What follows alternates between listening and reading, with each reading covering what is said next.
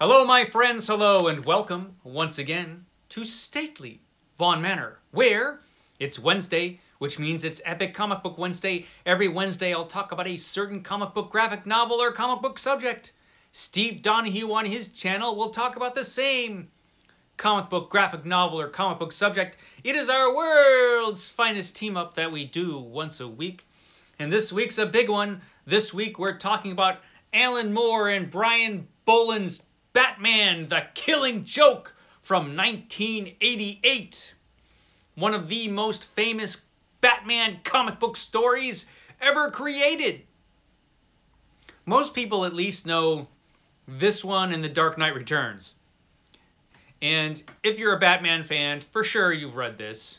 For sure. And it's, in a lot of ways, a really impressive piece of work by Alan Moore, Brian Bolland, and John Higgins, who did the coloring, I believe. Was John Higgins the colorist? Yes, John Higgins was the color artist. So this was a graphic novel that came out in 1988 about Batman and the Joker. The last time I read this comic book was in 1989, maybe? 88 or 89. It's been a while since I've read this. But I read it a couple times.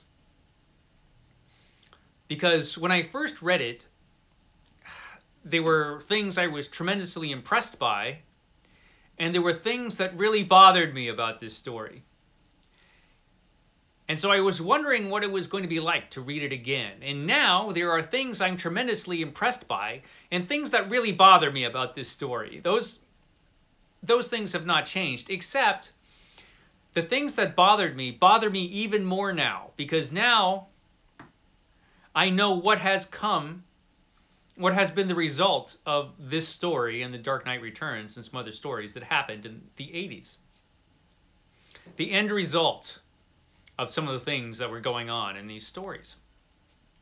So this was the 80s, the grim and gritty 80s. Grim and gritty, man. That was it in the 80s. None of that kid stuff in comic books anymore. The Silver Age and Silver Age comics were kind of looked down on by us sophisticated comic book readers in the 1980s. And so yeah, grim and gritty was it, man. And there was no character more grim and gritty than Batman. Yeah, Batman. And so we had this book come out. So let me state the most obvious thing about this book first, and that is the artwork is magnificent. Brian Bolland just does an incredible job with this comic book. It's just amazing. The artwork is incredible. So, yeah, the Batman, the Joker, they've never looked better than they do in this book.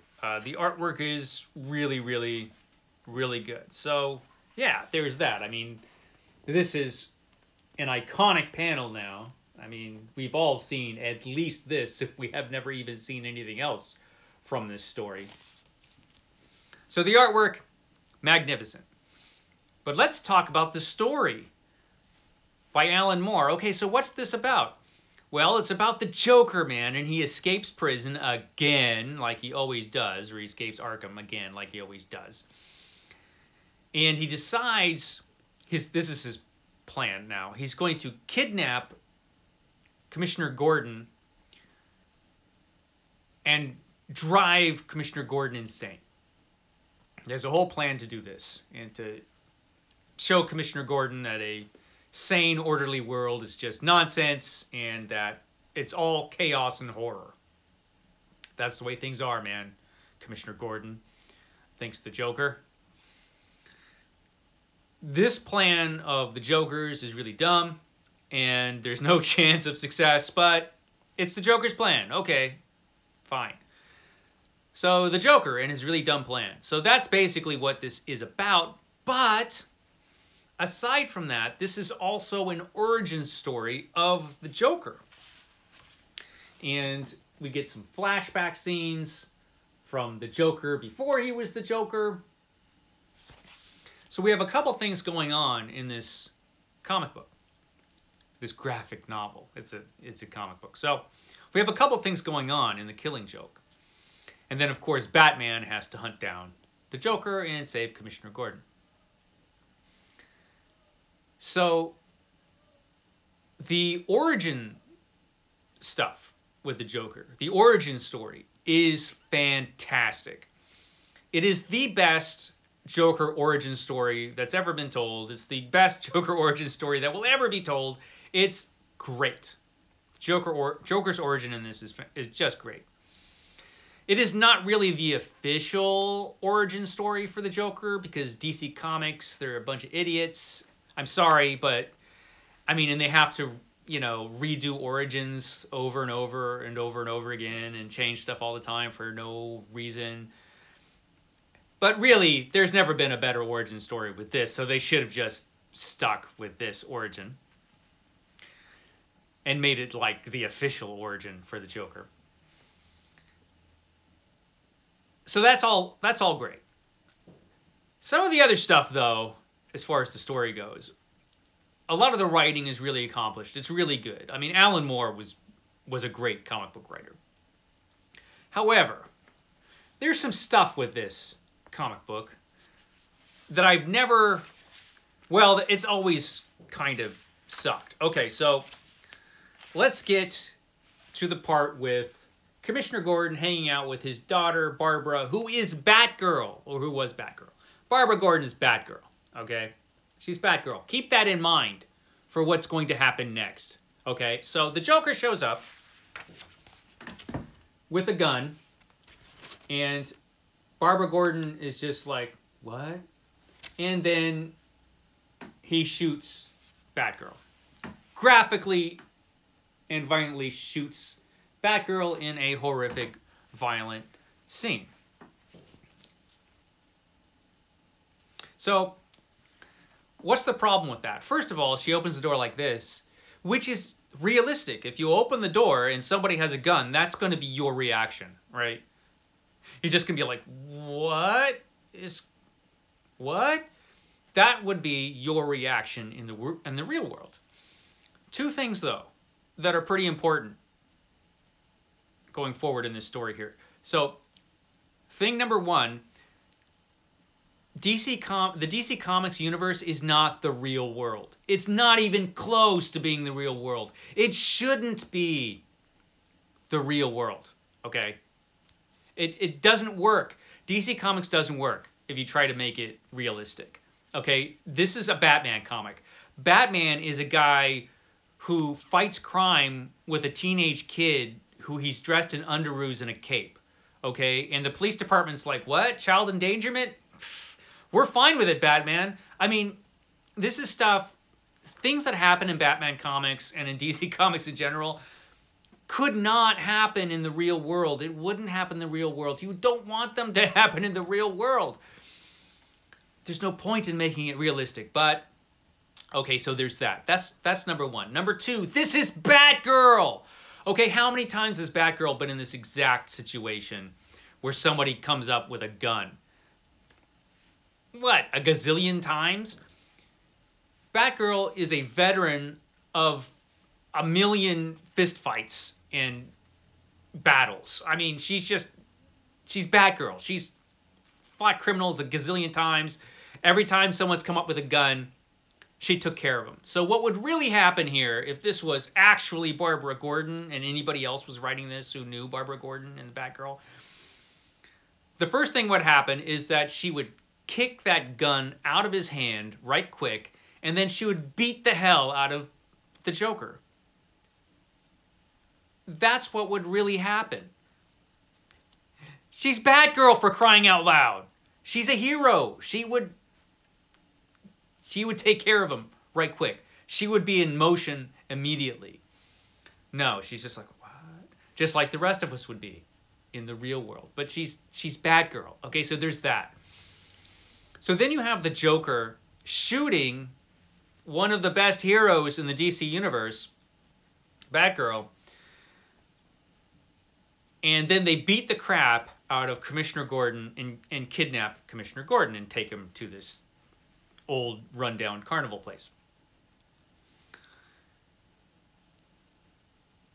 And so you have that happen. And so they take Commissioner Gordon to the rundown carnival place.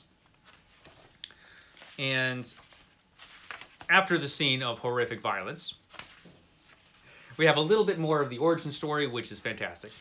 That's really good. And Batman comes and sees Barbara Gordon. What's going on? Oh, the Joker took my father. He's different now. He's really crazy. No, the Joker's always been crazy. The Joker is not different. It's the DC Comics editors that were different, okay, by this point. And annoyingly used Barbara Gordon, Batgirl, as a plot device. That's all she is. She's nothing else in this story. She's just a means to motivate other characters, right? That's all. Doesn't get to do anything except get shot and be a force of motivation for the other characters. That's it. That's all you're good for, Barbara Gordon. Anyway, that annoyed me. And then once Commissioner Gordon gets to the crazy old carnival, the Joker sends him through the funhouse of insanity and forces Commissioner Gordon, who's now naked, because you gotta, let's just make Commissioner Gordon naked, why not? And he is forced to see photographs that the Joker took of his naked daughter who is shot. So this is pretty dark. This is about as dark as you want to get. I think way darker, actually, because this is a Batman comic. That's the thing. This is a Batman comic book. And there are people out there who are like, yeah, man, that's fine. That's how Batman comic books are. No, that's how Batman comic books are now. That's how comics are now. They did... Listen, here's the thing.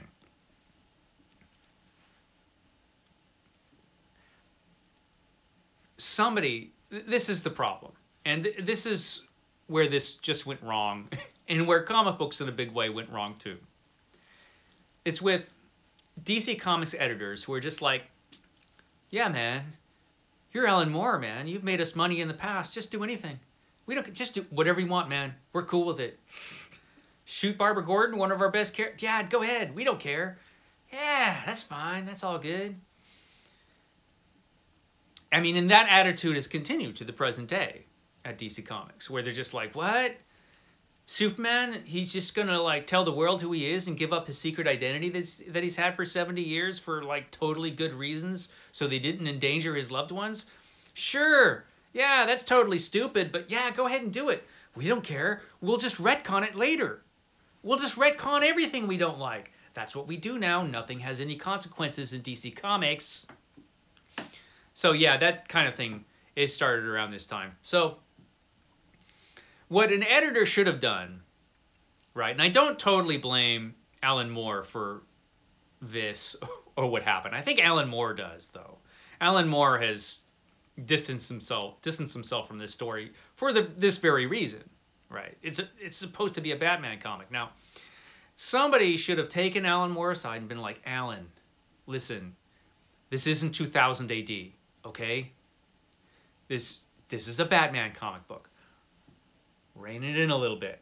Maybe don't shoot and cripple Barbara Gordon and then have the Joker take naked pictures of her and then make Commissioner Gordon naked for no reason at all. Maybe don't do that.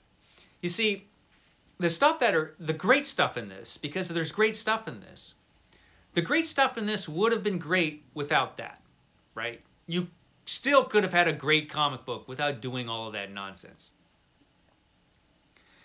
And sure, that would be putting limitations on Alan Moore, but you know what?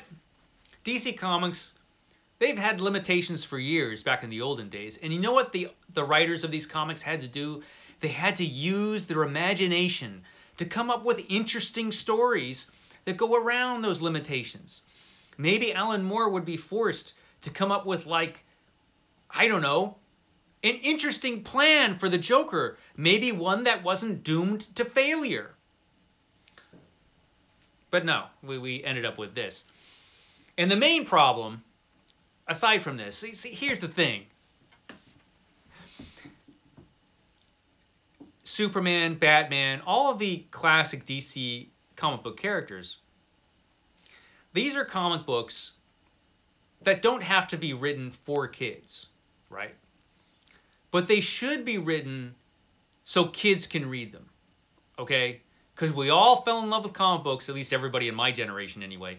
We fell in love with comic books when we were kids. We read Batman and Superman and Spider-Man and all those comic book characters, and we loved them. We could read these as children, and adults could read them. Everybody could read these comic book stories. That's the way comic book stories about Batman and Superman and all of those DC comic book characters should be.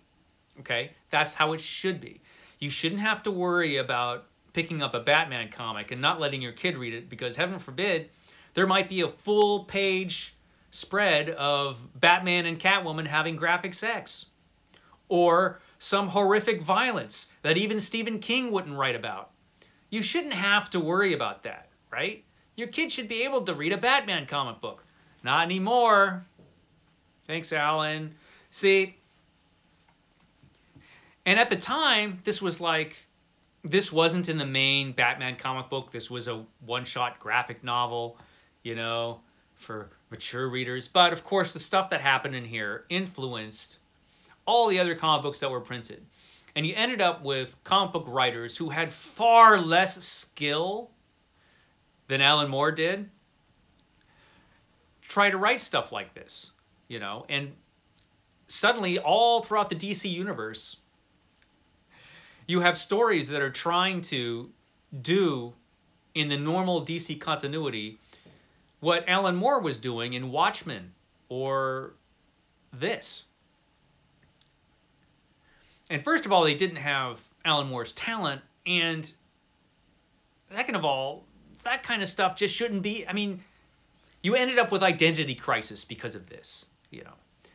This was a consequence. Again, I probably shouldn't blame Alan Moore for this, even though Alan Moore kind of blames himself for it. I blame mostly DC Comics itself for just like being like, yeah, whatever, man, that's fine. Now, one thing I did like about this is that, aside from the great origin story of the Joker, is that when Batman finally hunts the Joker down, you have this scene at the end. And here you're seeing a huge difference between Alan Moore's Batman and, say, Frank Miller's Batman from The Dark Knight Returns. Frank Miller really didn't know who the Batman was.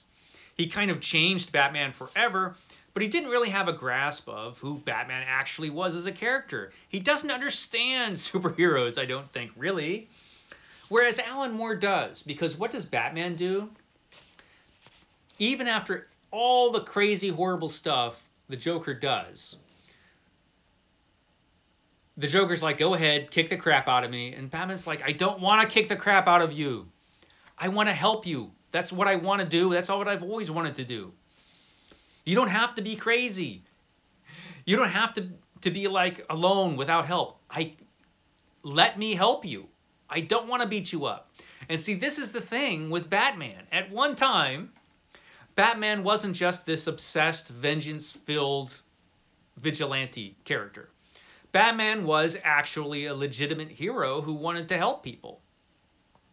That was the thing about Batman.